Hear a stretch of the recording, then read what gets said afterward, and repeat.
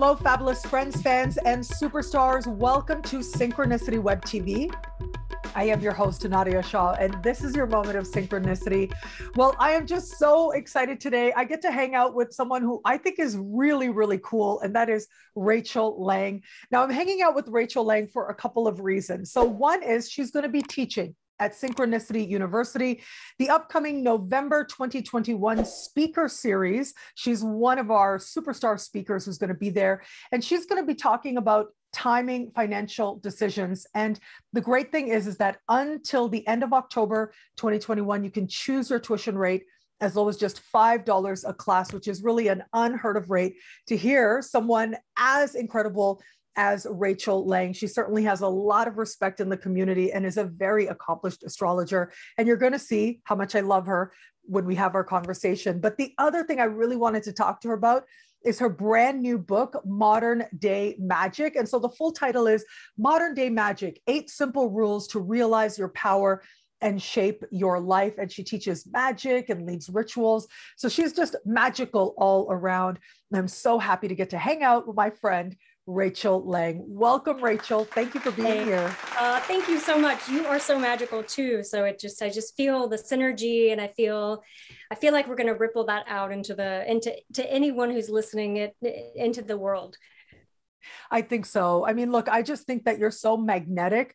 I know that your book launched recently, and I can't tell you, I literally felt so proud of you. I have to say, like, I don't normally go around like actively emailing people and say, hey, I'm so proud of you. Well, maybe I do. Maybe there are some people out there who say that I do that, because I really feel that way. And there are some people like yourself where it just really feels that much stronger. And so congratulations on your book. I know it's a #1 new release in its category on Amazon. That feels really good, right?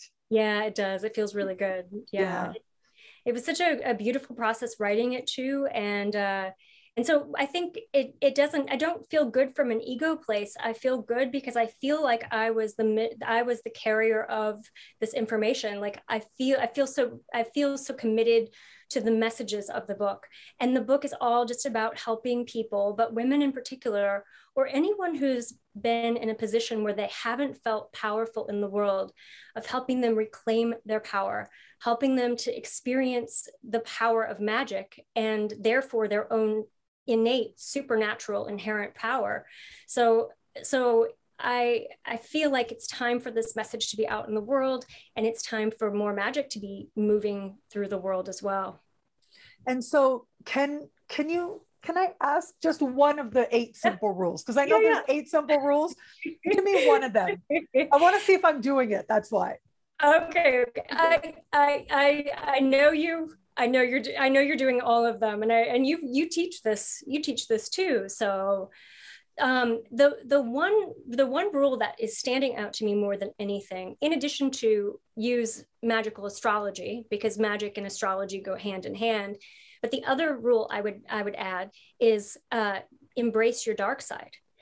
And so every chapter is a magic rule, and it's all basically step-by-step process of how to integrate magic into your everyday life. But embracing your dark side means that you are not afraid of any of your potentiality.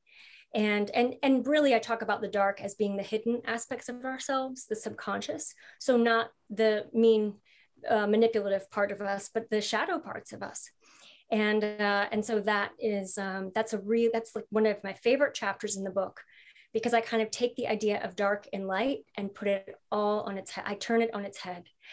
And it's really powerful what happens for people when they start to integrate and love their whole selves.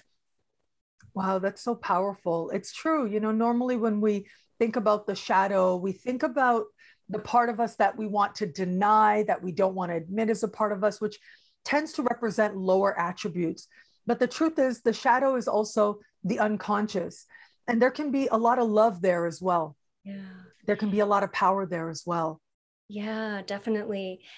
And the other thing I talk about in that book, or in that chapter, is that there are forces of creation, and they're forces that feel good. And we might think of them as like Jupiter or Venus, the benefics, life-giving, pleasurable forces. And then there are forces of destruction. And so everything is cyclical. You know, things die and other things get born. And so forces of destruction aren't necessarily bad, but they don't always feel good. Like when we have losses or when we go through grief. And so what I aim to do in that book is to really get us away from the binary thinking of this is good and this is bad and this is dark and this is light, and start to open us up to seeing the world as this complex, rich world, place full of contrast and full of different experiences, and that everything that dies gets reborn in some other way, and that there are beginnings and endings that are happening in all ways. And when we start seeing the world through the eyes of magic, then we start seeing ourselves as in this wondrous, amazing relationship with all forces of nature and with one another. And I think that is kind of where we're all moving as we look to Pluto moving into Aquarius in a couple of years, as we're moving further and further closer to the Aquarian age and moving into some of those Aquarian ideals. I think that we're going to start really reconstructing our ideas of how we've been in the world and you know what our beliefs are. That is so powerful. I love how you made that connection, because I think about how, and to me, right, just this is I know it's a very hotly debated topic as to the Aquarian age and when that's going to begin. Yes. I mean, if you really want to get astrologers very excited and very lively, right? And that's saying it nicely, see what people think about the equinoxes. Exactly, yes. Right? But what's interesting is that these qualities that you talked about, on the one hand, that more judgmental, puritanical stuff, in many ways, it does speak to the age of Pisces, doesn't it? Yeah, and now we're moving into this age of Aquarius, where more and more can be seen in a way that is with a healthy detachment at its very best. I mean, every age has its light and its dark, or I should say its shadow and its parts of it that we're aware of. But it should be really interesting. And I love how you made that connection that normally we think of the age of Pisces, and I know I've conceptualized it as a time of, you know, everyone's a prophet, everyone's a messenger type of thing. And now going into a place where the energy is going to become a lot more scientific, a lot more detached, a lot more niche.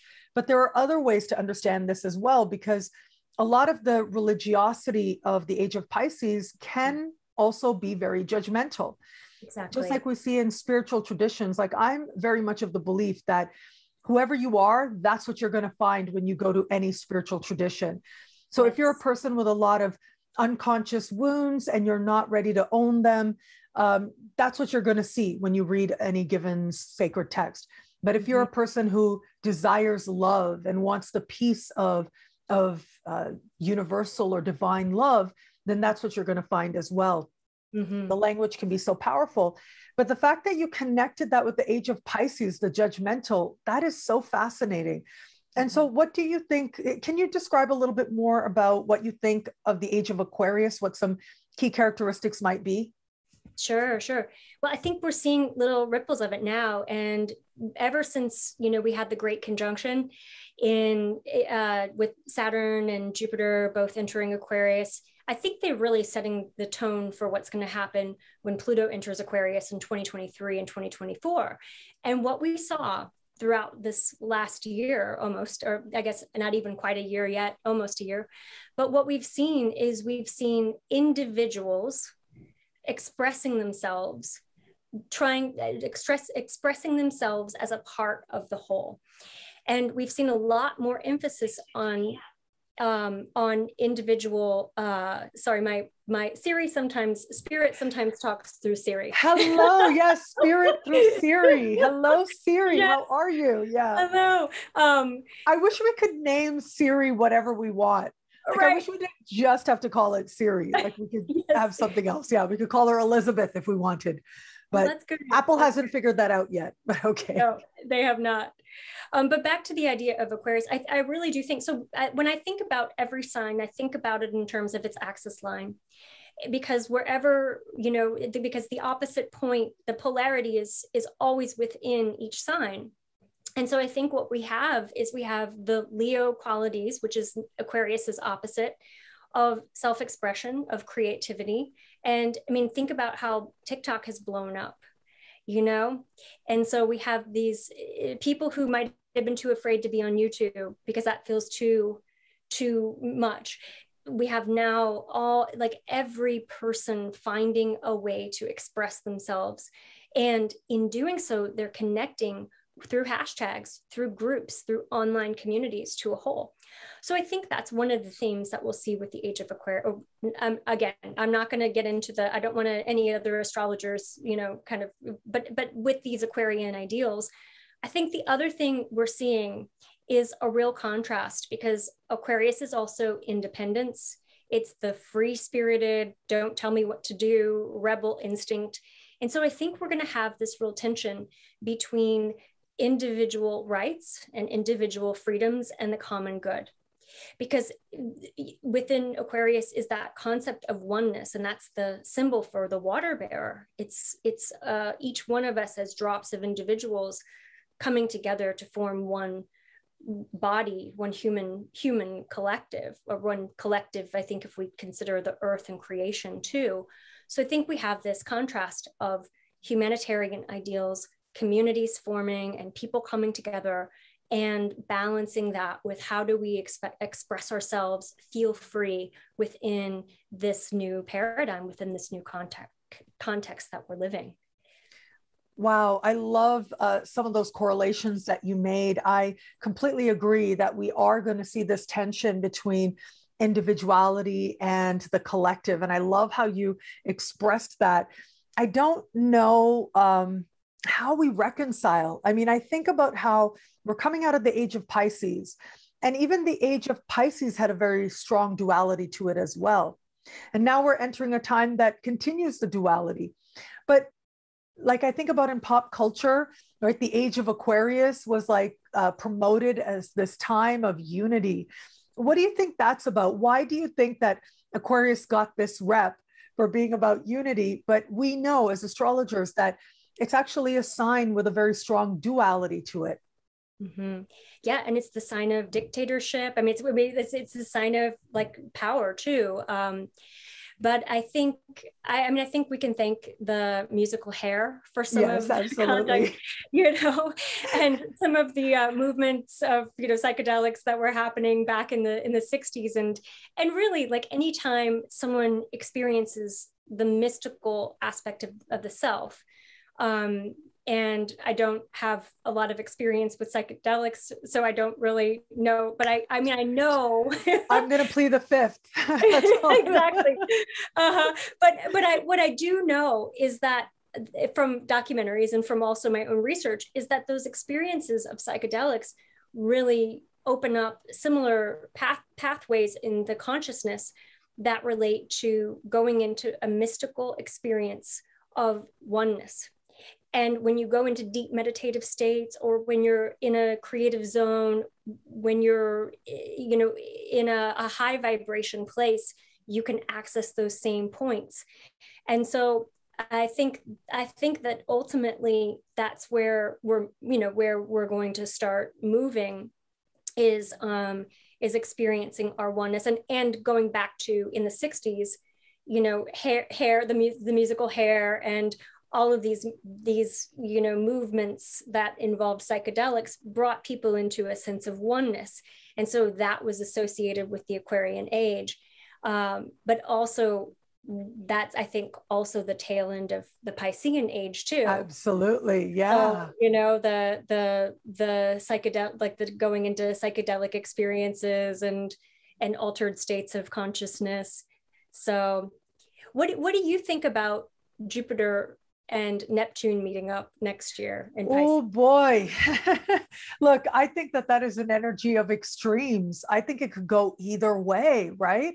And it may just show up in terms of a variety of ways. Like, on the one hand, that could be a cure, right? That could be cure, but that could also be a heightened pervasiveness of because, you know, the energy of Neptune and Pisces, all of that is very much associated with viruses as well. Yeah. That can be heightened artistic, like divinely inspired artistic achievement, especially in film or in photography, wherever you're dealing with an illusion. But it can also be the ways in which these technologies can be used to shift consciousness. And it's, isn't it the age of Pisces going out on a high note, right? Isn't it? Yeah. I think so. I love that. And I love, I just want to encapsulate what you said about it could be the disease, but it could be the cure. Like that this is, because I think we saw a little snapshot of that when Jupiter entered Pisces, with suddenly the masks were coming off, we were being vaccinated, and vaccines were back. And then as soon as it went back into Aquarius, the day after, the Delta variant became rampant, and in California anyway, we were back to wearing masks. So it's amazing. It was to the day. It was to the day. I remember like Jupiter, I got an alert on my phone because I have it set up that way where I get these little alerts whenever there's a celestial transit. And I saw Jupiter in Pisces. And then a little bit later, I got another alert. CDC says if you're vaccinated, you don't need a mask. Right? It was so funny how it works out that way sometimes. Yeah. I love it. I tell my students all the time, like, astrology imitates life. Like, it's, anytime it's like astrology's real. But yeah, it's so remarkable. And yes, you're so right. Like, and then we had Jupiter go back into Aquarius, and even though Jupiter itself does suggest healing and expansion, and you'd think on the surface that would bring us together, but the fact that Saturn is in Aquarius, and Saturn is that restricting principle, it's almost as if Jupiter is expanding that Saturnian restrictive principle in the collective. I think that's a really valid point. And to where, and also Jupiter's in Saturn's sign by traditional rulership. So we have the planet of joy and expansion in a sign that's ruled traditionally by the rule maker, the planetary, I like to call Saturn the planetary law enforcer. Wow. And so, but when Jupiter enters Pisces, traditionally that's the sign one of the signs it rules. And so we have Jupiter in its joyful state. So I think that what's happening, and this is going back to that thought of what does the Aquarian age look like? I think what's happening is Jupiter and Saturn are helping us to structure a path toward some of that, I like going deeper into the Aquarian ideals, helping us to create more, regulations, because we have some of these tech companies now, the spotlights on them, and, the ways they've misused in our information. And so I think that there's a real, like putting our systems of our technological systems of connectivity, putting some parameters and guidelines around those so that they're safer and so that they're more effective. And so they really are more in alignment with those Aquarian ideals. Well, let's hope so. I know that Saturn can suggest that restriction or the desire to restrict, but then Pluto comes along, and Pluto can just really bring out the dark side. I hate to say it, right? But it is very possible that we may just see how powerful these companies can get. And, they say that creativity is the next, like gold rush, the way that oil was considered liquid gold. It is going to be technology and ideas that I think are the future gold, but it's like a gold that's an idea. It's air. It's not like something that is actually of the earth. And so it'll be interesting to see how these ideas and these technologies, like what is it going to bring out in people? That's the thing. And of course, we have our own intention. Our intention can transform anything. I truly believe that the intention we bring can transform anything, but it's it's a tricky thing. And I think we as astrologers were meant to help people become more conscious of these energies as well. Yeah, I think, yes. And so thinking about taking your idea about intention.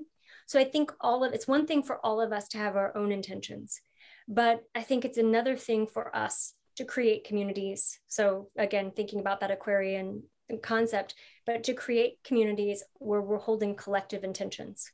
Because I think another thing with Pluto's entrance into Aquarius in a couple of years, another thing that we're going to see is that, again, the good of one is not going to be like, we're going to move away from the good of one being the good to the good of all, to where if we're not creating sustainable businesses and communities, and if we're not keeping in mind the bigger picture of the environment, of one another, and we're not caring about those things, then anything that's built on an old system of, capitalist ideology, that it's just not gonna last in this new paradigm. So we all need to have collective intentions. And this is where magic, I think, is the spiritual revolution that we need right now, and that's happening right now, so that we can really create the world that we want,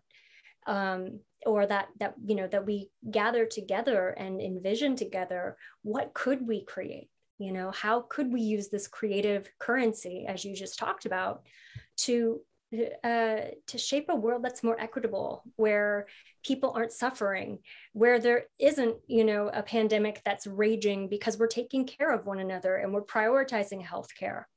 And I think that's the hope I see for the next few years. Wow. I love that you tied in magic into it, right? And especially because you are a magical teacher. Like, you're a magical teacher, but then you're a teacher of magic as well. But I love that you tied that in, because just as I was listening to you, I was thinking, of course, you have this conscious understanding of what it means to direct energies, because you do it in a way that has an element of ritual to it as well. Mm-hmm.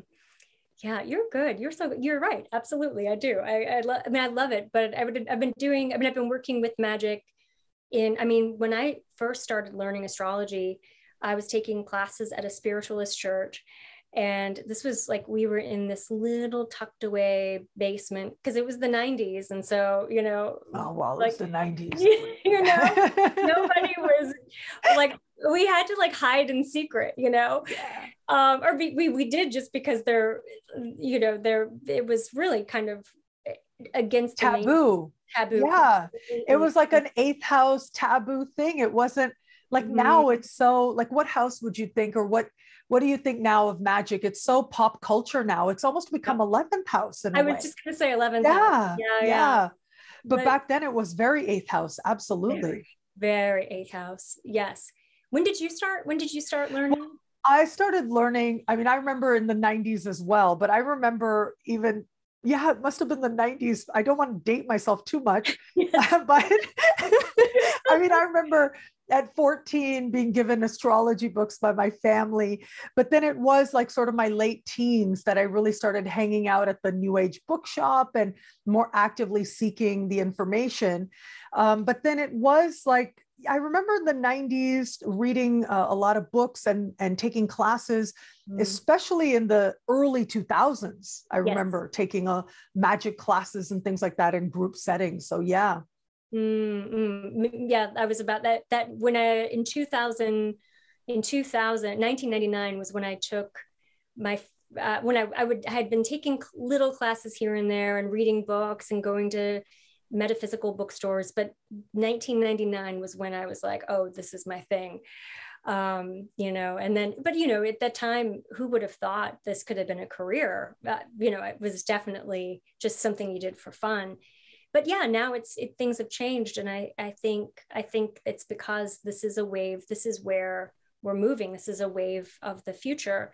And one thing that I have had just recently, I'm speaking about is, I did some research on the last time Neptune and Jupiter met up in Pisces, and it was in the 1800s. And it was a time when there was a rise of the spiritualist movement.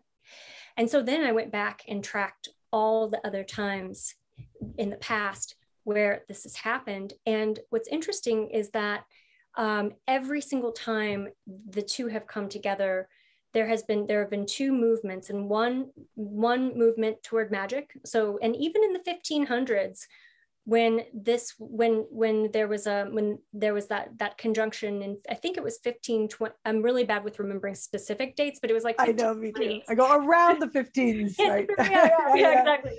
But early 1500s, let's just say right, yeah. But it's there was a rise toward witchcraft and earth-centered religions. And then right after that was like the height of the witch trials, which I did my master's research on. And then in the 1800s was the rise of the spiritualist movement, and it coincided with the abolition movement. So a lot of Christians and Quakers who were fed up with the ways in which Christianity was supporting slavery and anti-women's rights, a lot of free thinkers, Quakers, suffragettes started practicing spiritualism, which was associated with magic and associated with witchcraft. And this started right at the time of the Jupiter-Neptune conjunction in Pisces. And that led to a whole occult revival. So there was a movement in spirituality that was related to a movement in social justice.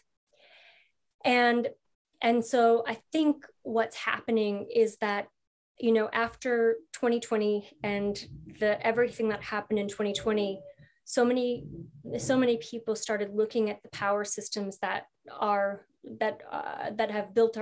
culture has been built upon, and they started saying there's something else. And one of the first places where anyone who has been marginalized or anyone who has felt a lack of power can experience power is in their inherent spiritual power, in their magic. And so we're seeing a rise of magic, and we're seeing a trend toward astrology. And I think it's part of how we're going to recalibrate the way we see power in the world. And this is something that we could trace back throughout time and see, number one, magic has always been considered women's spirituality because of the association with witchcraft and women's spiritual practices. And also magic has been, you know, sort of been linked to indigenous people who have traditionally not had as much voice in this. Been marginalized. Yeah, exactly. So, and the energy of Aquarius is so, and as you mentioned, Neptune as well. I love that you pointed out how Neptune is so closely linked to the abolitionist movements around the world, and how it is that this rise of representation, the rise of paying attention to these different voices, a part of it really, I think, is about bringing healing to those spaces and places as well that maybe we haven't been willing to heal or even look at before. I know here in Canada, recently, all of these unmarked graves were uncovered as part of residential schools. And residential schools were these spaces where children of Indigenous families who were taken away from their families to be sort of re-educated, to have their own culture and language sort of erased from them. And they turned out to be very cruel spaces as well. And now we see with all these unmarked graves, it's helping us as a country face all the violence that was part of these environments as well. But it is also encouraging a lot of us as Canadians to look more honestly at the land that we live on and at what cost, what it is that we have today, what cost it actually took, and to try where possible to bring some healing, some acknowledgement. It's a very powerful thing. Yeah. But yeah, there's this mix, I think, of with Neptune being associated with like the abolitionist movement, but also Neptune is also tears. It's like baptism, but it's also sadness as well. And maybe sadness and tears are a part of what's going to allow healing to actually take place. And I'm hoping that Jupiter meeting Neptune helps us in that regard, as you've been pointing out. Yeah, and I think it could even come in the form of rains falling. Like, I think we could see it in collective. Like, we need to look at any weather events that happen as being part of that healing and part of that clearing and ways that people come together. And I'm not predicting anything right now, by the way. I'm just thinking about it like, yes, I think it could be actual tears, a buildup of empathy for one another. I think that I love that framing of it, because that is how we heal, is that we feel together. Now, Rachel, I could keep talking to you, I'm sure, for the next 2 hours, because I love talking to you, because you're fun and you're smart and all of that. But let's make sure to talk about timing financial decisions, because Rachel is going to be part of the November 2021 speaker series at Synchronicity University. And right now, until the end of October, you can choose your tuition rate as low as just $5 a class. And as you've seen, Rachel is so brilliant. So you can imagine what an incredible deal it is to sign up for that very low rate. But yes, tell us about your class, Timing Financial Decisions. Ooh, this is one of my favorite subjects to speak about, because I think when we have financial decisions to make, whether it's about investing or quitting my job and starting something else, or saving or buying a house or anything, that it's really, really important to know our blind spots, to know the transits and the progressions that point to financial well-being and financial success, or the times that point to it's probably best to be cautious in this time. And I've helped so many of my clients make big financial decisions. And so I've done a lot of research, going back and looking at hundreds and hundreds, probably thousands of charts of people who've won the lottery, people who've invested big and won, people who've gone bankrupt. And so I can see the signatures that someone needs to pay attention to when they're making financial decisions. So I'm very passionate about this subject, because I want people to thrive. And I know that astrology has helped me make some of my biggest financial decisions. And so I'm first of all, I'm really honored to be one of this. You're in Aquarius, is that right? Are you in Aquarius? Yes, I am. And you bring together such brilliant people. And I love that about you. I really appreciate that about you. And so I'm really honored to be one of the teachers in this group. I mean, you have April Elliott Kent, you just have Louise Edington, you have so many astrologers that I love and respect. So it's a really an honor to be one of the teachers. And I get to talk about my favorite thing. All things astrology are my favorite thing, but I really love talking about financial decisions and personal finances in relation to astrology. I love it. So a few things come to mind. Like, first of all, I don't know, I just love telling people how awesome they are, actually. Yeah. I think that's my Sag moon. Like, if someone's awesome, I love telling them that they're awesome. Like, and I also really love that I can create this. And I think it is very Aquarian, actually. It was with the pandemic that I came up with the idea of choose your tuition rate. So just to make the classes really accessible. And I love that these really great big dog astrologers like yourself, like quality astrologers, quality teachers, being available to more people than ever before. Like, I just love being a part of that too. So there's that part of it, but then just the part of it of feeling like, I don't know, like I allowed or was part of somebody shining bright. I just love that feeling so much. Like, I can't even tell you how incredibly rewarding it is.